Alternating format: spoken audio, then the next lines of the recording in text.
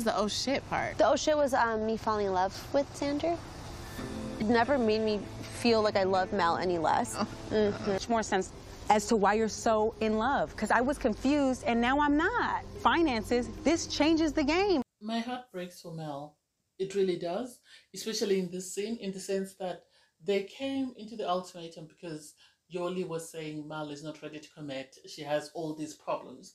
Mal put in the work. She had a great connection with Lexi, which she shut down because she was trying to focus on her relationship, only for her to come back and find out that her partner has been doing A, B, C, D, and the partner seems closed off. I think Yoly is leading her on, but anyway, I digress. Hey there, thanks for stopping by. It's Valerie.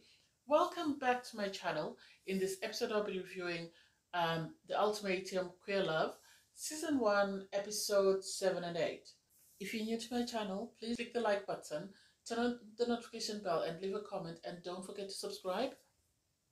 Okay, so we'll discuss the couples and see how we go, and if there's anything else I'll add at the end. I'll start off with Tiff and Mildred. Tiff and Mildred I've always thought was a wild card. I don't even know. I don't think they needed the ultimatum. I think they needed to break up. That's just my opinion. So they're trying to put in place what they learned during their time apart, and so they're having a conversation and sort of trying to understand how they can work on the relationship and make the changes needed. And while Tiff is speaking, Mildred talks on top of her, and she sort of complains that you shouldn't be doing that because that's disrespectful. I think Tiff has realized that she needs to learn to set boundaries, and she's trying to do this with Mildred. And Mildred goes, "Oh, I'm Latina," and it's like, yeah, but still, that's no excuse for you interrupting somebody's conversation. And she tried to justify that she will always interrupt people's conversations because that's how she was brought up and that's how she was taught to speak, and that's how it will always be. And for me, things explode, and Mildred walks off, and it's just like, oh, why? Why are we doing this? Even when they sat down with Tiff's friend was like, I think Tiff's friend liked Sam because she already said she didn't really like Mildred because of how explosive they are. And the friend was saying, you know, the two of you shouldn't have come to the ultimatum. You should have gone to counseling or something. And they turn around and say, oh, well, our counselor fired us. And it's like, how bad were the two of you that someone would fire you and refuse to help you? Seriously, what exactly went on in that therapist's office that made that therapist turn them away? I don't know. And the friend could tell that this is something that's not working. And I don't know why, whether it's the producers that are saying, you know, continue to be vague, don't let it be known that you're going to break up. I think they need to break up. I don't even think they need to wait for the conclusion. I think they should have broken up way in advance. They do go to the beach, they have their date, and they have conversations about, you know, merging their families, their fur babies, and the fact that Mildred has a child with special needs. And it's like, this is a toxic relationship. The two of you should be focused on how to sort of break up and just remain friends. You don't need to always be in a romantic relationship with everyone. You have to look for someone who brings out the best in you. And this relationship is not doing that. So the two of you need to split up. And they did sort of go spend some time. They went on a date, and I think they need to break up. That's the solution for the two of them, because this relationship is not it. It's not healthy for either one of them. They need to move on. They can be best friends and understand that this is not it. But anyway, I digress. Ozzy and Sam are another couple that I think need to break up. Sadly, it seems that Sam and Tiff, the wildcat couple, have actually grown and learned something from this experiment, and their partners are still stagnant in the places that they were at the start of the experiment, and are not willing to budge or make any changes, because Ozzy introduces her brother to Sam, and it turns out her parents don't know she's gay, and it's like, under which rock are they living? Just looking at her, you can tell that she's not straight. So what rock are they hiding under? And the fact that she's talking about proposing and stuff when her parents are not aware that she's gay doesn't make sense to me. She obviously is still wanting to be pampered by Sam, and Sam, just like Tiff, is now setting boundaries, and she's not accepting certain behaviors from Ozzy. this was evident when they went on a date with Sam's friend, and they were having conversations about the changes that had happened. And Sam was trying to say that I have learned to speak up. I've learned to put myself first. I've learned to stop enabling Ozzy. And Ozzy threw a tantrum and stormed out and was crying and was, oh my God, she nearly rolled on the floor. That's the only thing that was left. The way she's lashing out. She's got a lot of issues. She needs to go to therapy. She doesn't need to be on the show. And I don't even know why they cast her. Then they had to take her back to her place. And after that, they came back again. She stormed off. And it's just like, where are we going with this relationship? If nothing else, Sam needs to choose herself. She needs to prioritize herself and learn that she can love Ozzy, but she can love her from a distance. She doesn't need to be in a romantic relationship. These are the two couples that I would outright say they need to break up. It's not if, when, or how, it's now. They need to break up now because this is definitely not working for them and they're only wasting time going through the same thing over and over and over again. I don't think it's worth it. And then Ray and Lexi. Ray and Lexi, I don't get them as well. I think they're. I don't think Ray is it for Lexi. I think Lex is way more mature than Ray because Ray understands she made a mistake and she continues. I think she's using the waterworks to get empathy because she's realized that she has made a mistake and she realized that Lexi is holding her accountable for her mistake. And so her only get out of free jail card is crying because every time she's crying she did try to say, oh, they've made up, I think they were sexually intimate, but Lexi didn't want that discussed on camera. She just sort of brushed it and went, oh, you mean when I kissed you in the car or something? And she went, no, I mean that. And she went, oh, well, that's not what I'm talking about. And it's just like, how long are they going to continue to push this? It's either forgive one another or move on. The problem that Ray has is now she's having to compete with someone like Mal, and Mal was very emotionally mature in this relationship, and she was very supportive and she was very loving towards Lexi. So this is going to be an uphill battle for Ray to try and sort of make up or sort of try and sort of win Lexi over.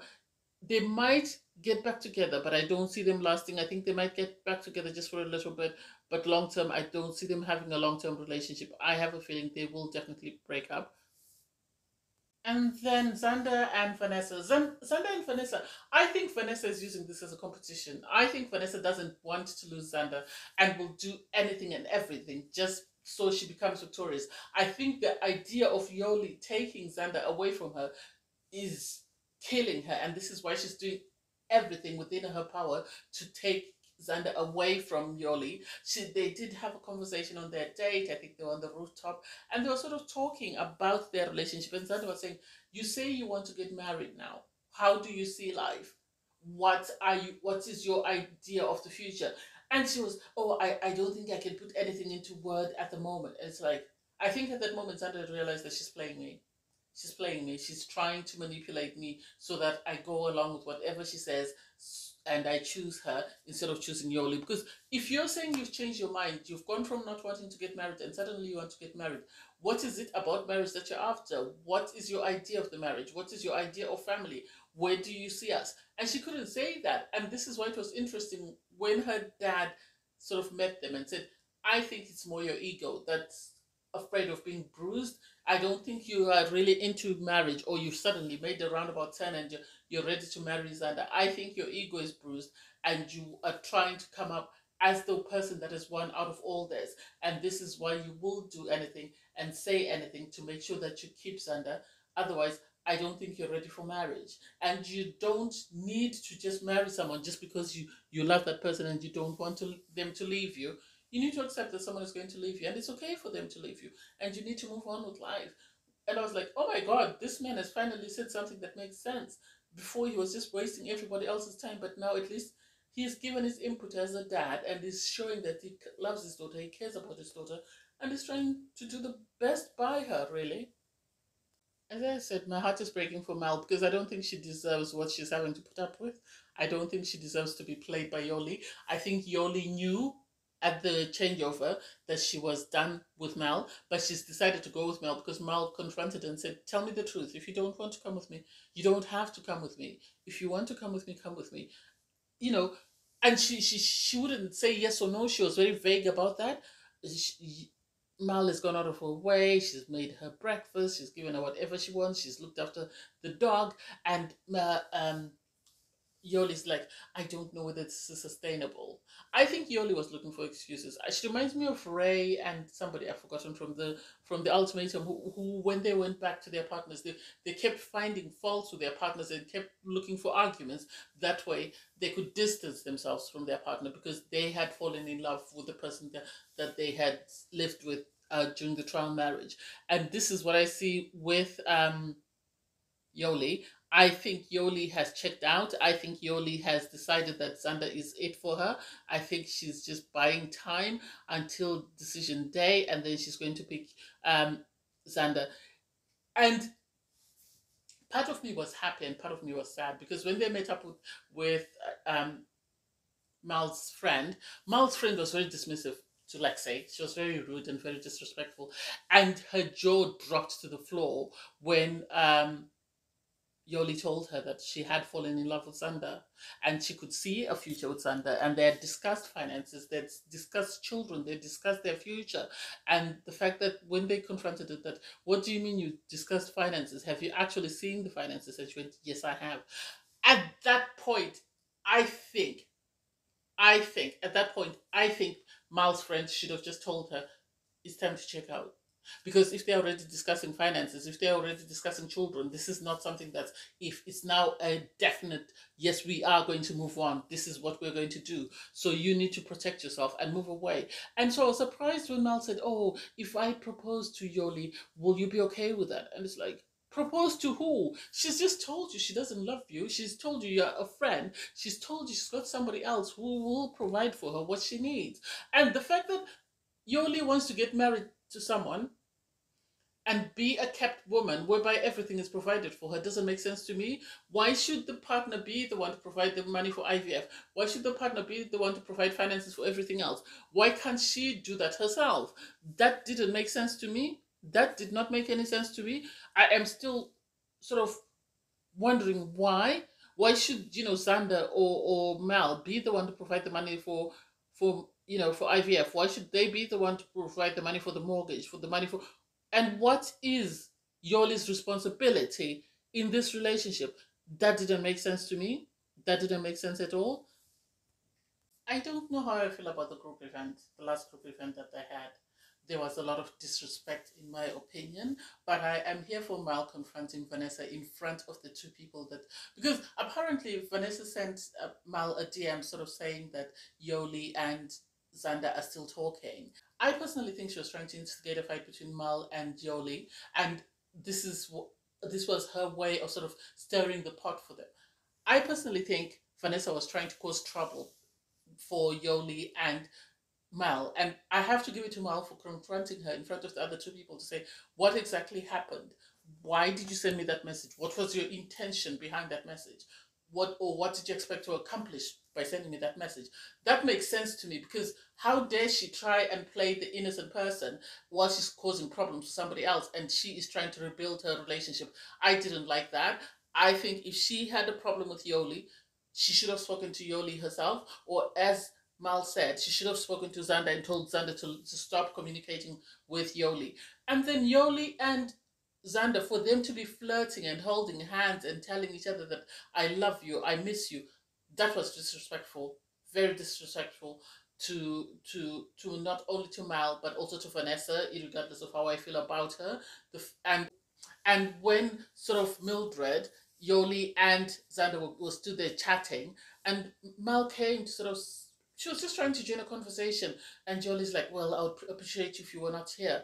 Be honest with Mel. Tell her, Mel, I have moved on. I have found someone. I've fallen in love with someone, and I would appreciate if we could separate or if we could keep our distance. Instead of making a fool of her on something that's going to be seen worldwide. I didn't like that. I thought that was very disrespectful.